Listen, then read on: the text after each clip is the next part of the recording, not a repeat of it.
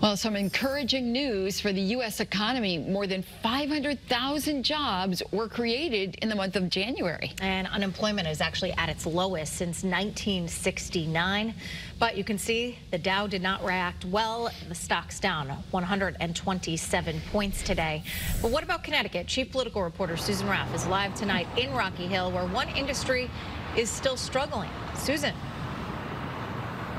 There's no question about it. The restaurant industry was probably the hardest hit during the pandemic. Things are better now, but they still are struggling to find workers.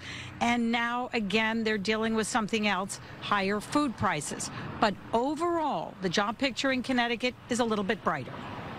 What are you seeing as far as prices, like we're all seeing? Double, triple sometimes. You know, it fluctuates week to week. Patty Cakes uses lots of eggs and milk in their pastries and breads, and raising prices could keep some customers away. Ridiculous. You buy a few items, it's like 50 bucks. Gas prices is ridiculous. Trying to get places, necessities are a problem. The pandemic was hard enough. Now, high food prices. Another industry still recovering, the financial sector. But overall, jobs are coming back. How would you give Connecticut's economy on a scale of 1 to 10? I would say 8.5. I think we're doing very well. We had a very good year in 2022. Patrick Flaherty, an economist with the Department of Labor, says we would be a 10 if it wasn't for those who left the workforce during the pandemic and didn't return. Connecticut has 100,000 jobs available, but added 87,000 over the past 2 years. Jobs in demand include more nurses, manufacturers, and truck drivers.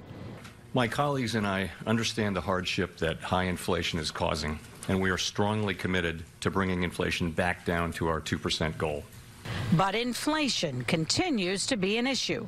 And while gas prices have come down, the cost of food is rising.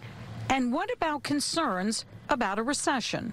So far in January, which is usually a month where we see an uptick in unemployment benefits, we have fewer than 29,000 people on average per week claiming unemployment benefits. That's the lowest January we've ever seen.